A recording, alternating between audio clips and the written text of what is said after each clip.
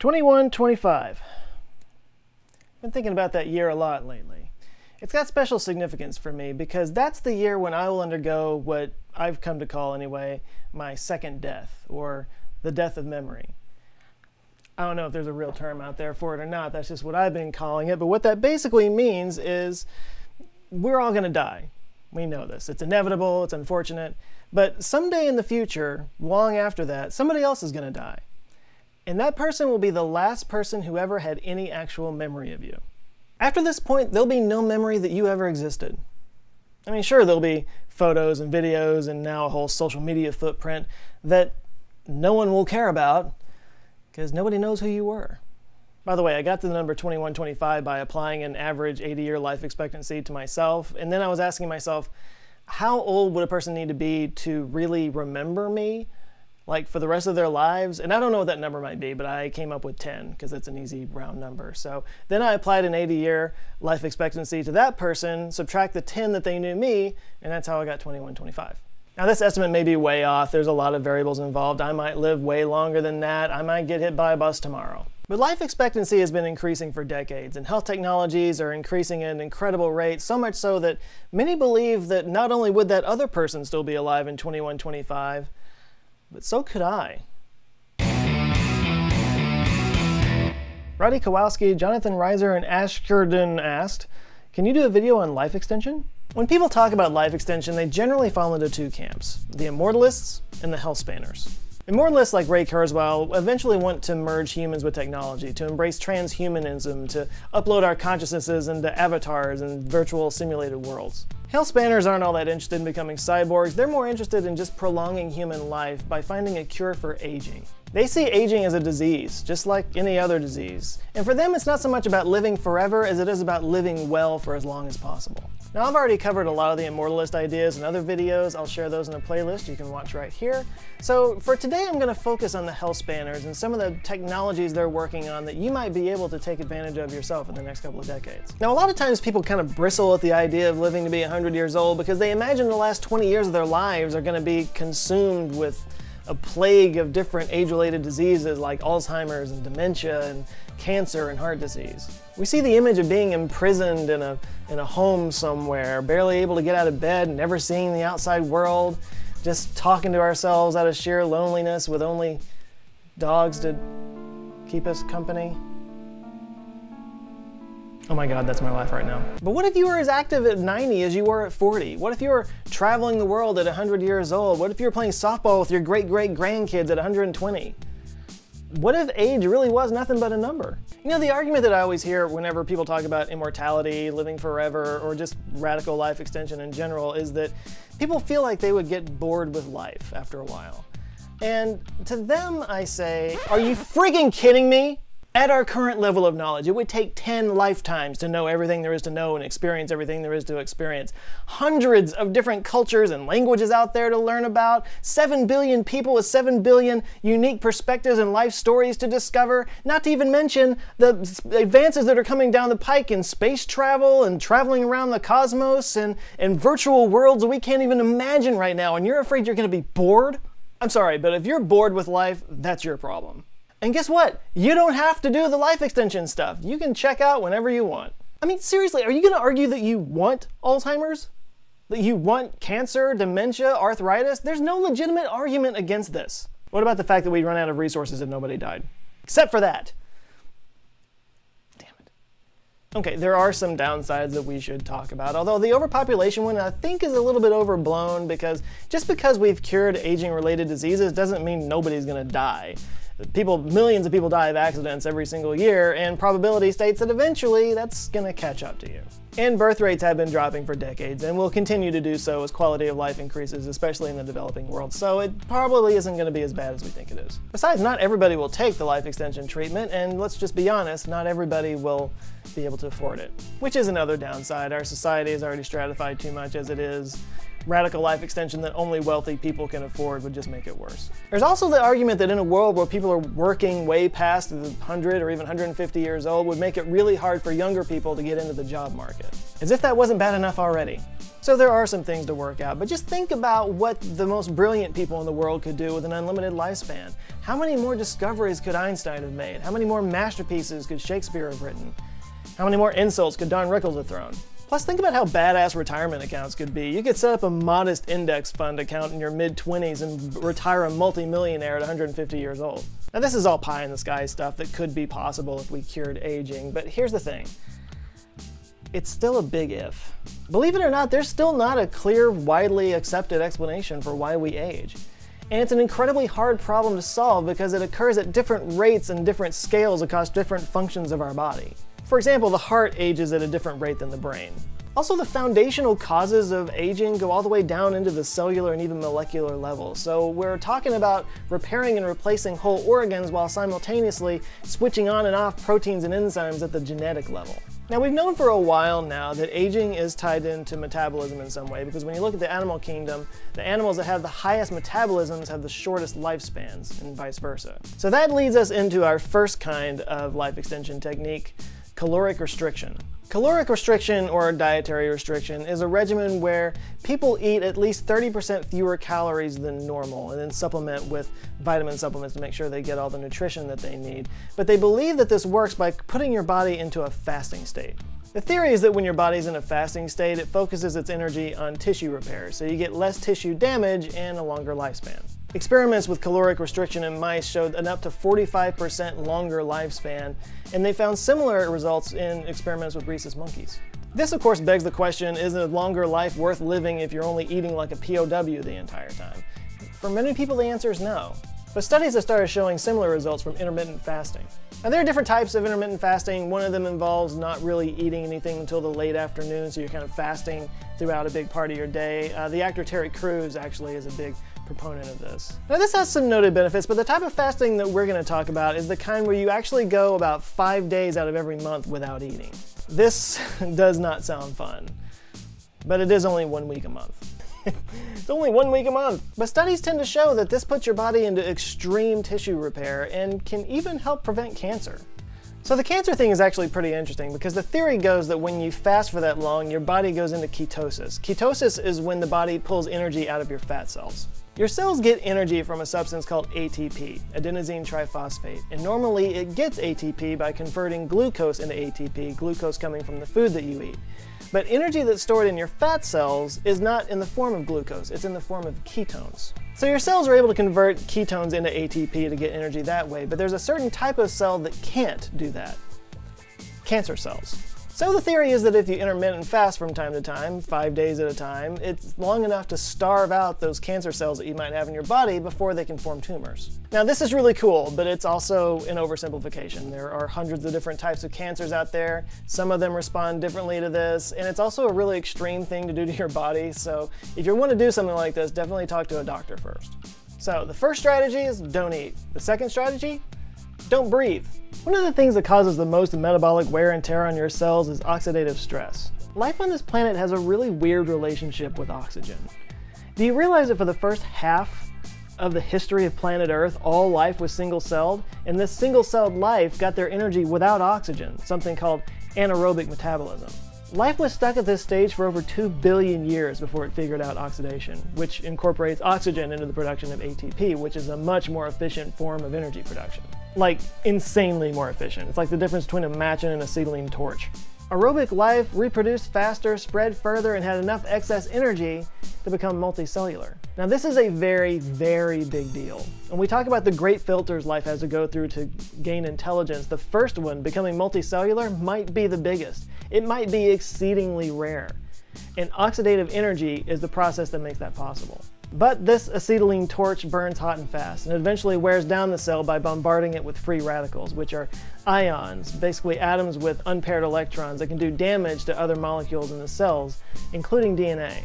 So the very element that makes our lives possible is the element that ensures our death. Oxygen. Can't live with it, can't live without it. Luckily, there are antioxidants, which bind to these free radicals and prevents them from damaging the cell, just in case you ever wondered what all the antioxidant buzz was all about. Now, antioxidant supplementation has shown to reduce the risk of some age-related diseases, but it doesn't really do much about the aging process. It doesn't really increase lifespan. So, good stuff, but not the droids we're looking for. Now, a lot of research in the last couple of decades is focused on telomeres. So imagine that this shoelace is a chromosome, and this aglet at the end that holds the shoelace together, and yeah, these are called aglets. No idea how I know that. These would be the telomeres, and they serve the same function. They keep the chromosome from unwinding and unraveling at the ends. Well, scientists discovered that these telomeres, these chromosomal aglets, actually get a little bit shorter every time your cell reproduces, which means over time they get shorter and shorter to the point that they stop to function and your DNA, your chromosomes, start to get frayed and unravel a little bit. These lead to the cells becoming damaged enough to stop reproducing, which is also known as the Hayflick limit. But they also discovered an enzyme that's created in cells that reproduce really often, like skin cells and stem cells, called telomerase, that actually lengthens and prevents the shortening of these telomeres, meaning the cells and tissues last much longer before they hit the Hayflick limit. This was a big deal and actually won the Nobel Prize in 2009 for physiology or medicine. So there are now a whole slew of books and studies on how we can increase our telomere production in our cells, and one particular product called TA65 is showing a lot of promise in doing that, and there are some studies and information about that down in the description below. But the drug that's really got everybody talking these days is metformin. Metformin is a drug that's been prescribed since the 1950s for diabetes, so it's nothing new, but over the decades, researchers started to notice some things. Patients who took metformin were living longer and having fewer aging-related diseases.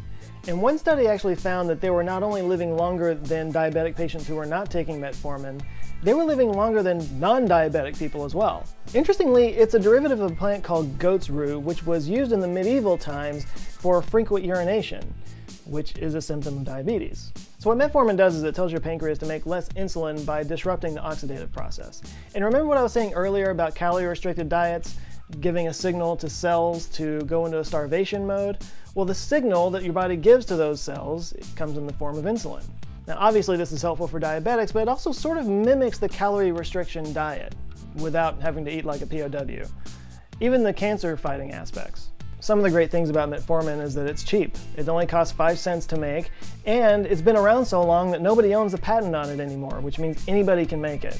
But that's also a downside, because there's still a lot of research that needs to be done. That research costs money, and people don't really invest in things when there's no way for them to make a lot of money on that investment. And there needs to be very extensive research done, because what they're trying to do is get the FDA to approve metformin as an anti-aging pill. And that's something they've never done before. Up until only recently, age-related research was considered almost on the fringe of medical science. Aging was considered something that was inevitable, that you couldn't treat, that it was a foregone conclusion, you couldn't do anything about it. So the medicines and the regulations around them focused on treating age-related conditions, but not aging itself. If the FDA approves metformin, they are basically saying that aging is a disease that can be treated. This is a massive shift in perception. This would take aging research out of the fringe and into the mainstream. And should metformin get passed and approved, insurance companies probably would line up to cover it because it's cheap for one thing, and it prevents really expensive diseases that they would have to pay for. People living to be 120 years old might be commonplace. So that would push my date of second death to 2205. Good show, old chap. Now that's pretty good, but it's still more of a treatment for aging-related diseases. It's still not increasing lifespan, it's just increasing health span. And that's fantastic, but even as more and more people are living past 100, record numbers of people, they still tend to drop right around 120. 120 seems to be the max lifespan for a human being. We just can't seem to get past that. But there is a guy who thinks that we could beat that. His name is Aubrey de Grey. You really can't talk about anti-aging research without mentioning Aubrey de Grey. He's the head scientist and founder of the SENS Research Foundation. He's eccentric, to say the least, but he's also a huge anti-aging advocate and makes some really compelling points. Seriously, just do a search on YouTube. He's done like 1 million TED Talks. The team at the SENS Research has pinpointed 7 different categories of cellular damage that leads to aging, and they set about trying to fix them one at a time. And they are cell loss and tissue atrophy, cancerous cells, mitochondrial mutations, death-resistant cells, extracellular matrix stiffening, extracellular aggregates, and intracellular aggregates. And the exciting thing is that these strategies are based on technologies that already exist. This isn't some woo-woo sci-fi word salad. These are metabolic processes we currently understand and know how to fix right now. SENS also advocates treating the human body like a car that can be maintained by just repairing organs that have worn out over time. Luckily, what science can do is they can take some of your cells and clone you, and then implant that cloned embryo into a surrogate mother, and when that clone is born, it's given this life in this bubble where they have everything they want, they live their lives in peace and harmony until you need one of their organs, and then they murder that clone, and then, wait. No, that's the movie The Island. What they can do is take your regular cells and turn them into pluripotent stem cells.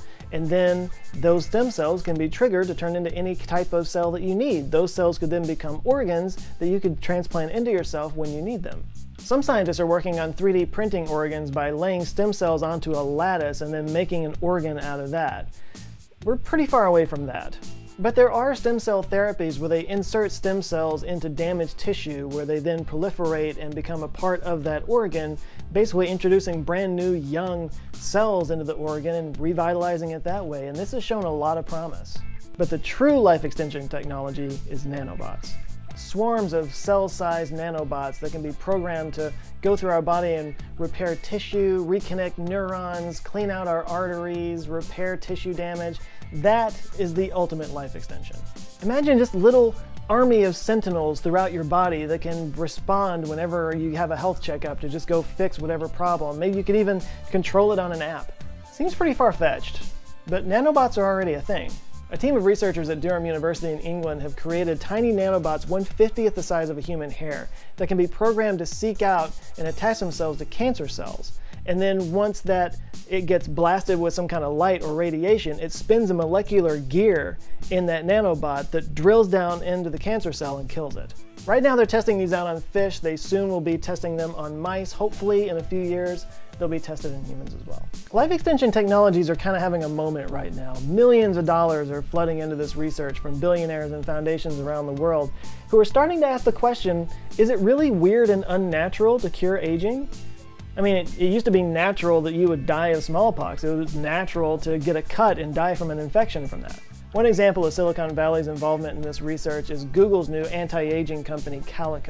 Now, they've been extremely secretive. Nobody really knows what they're working on, but they do have $1.2 billion in the bank, and Google.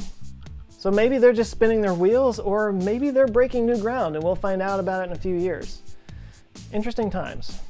Now, I've made no secret of the fact that I don't want to die. But more than that, I want to be able to live without fear of dying, you know? I want to live and experience and enjoy this thing, and the longer I can do that, the better. Now, this is a huge topic. There's a lot that I left out. You guys can feel free to talk about things maybe that I missed in the comments or didn't talk about in the comments.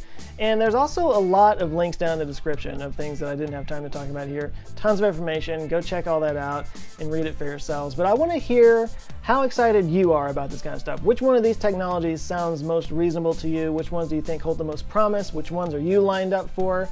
Are you interested in it at all? Discuss downstairs. Thank you guys so much for watching. I hope you enjoyed this, and if you enjoyed this shirt and would like one of your own, you can go to answerswithjoe.com/shirt. This is just one of dozens of really cool and fun designs that we have there. So you can check it out, you can get a cool shirt, and it helps support the channel.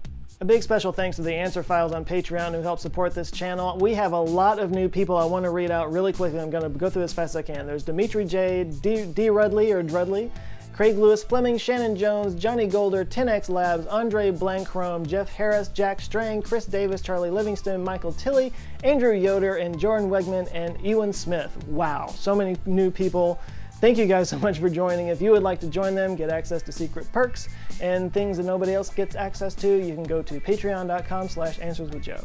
And as usual, this video is supported by cankerboy.com. If you get regular mouth ulcers or canker sores, the pain, it sucks, this is a pill you can take every day, helps prevent them. It is magic. Just go to cankerboy.com. There's a 2-month risk-free trial. All right, like and share if you liked it. And if this is your first time here, please check out some of these other videos. There should be one right in here somewhere for you to see what else I got going on. And if you like any of those, please hit subscribe. I come back with videos just like this every Monday. All right, you guys know what I'm gonna say here. Thanks so much for watching. You guys have an eye-opening week, and I will see you next Monday. Love you guys. Take care.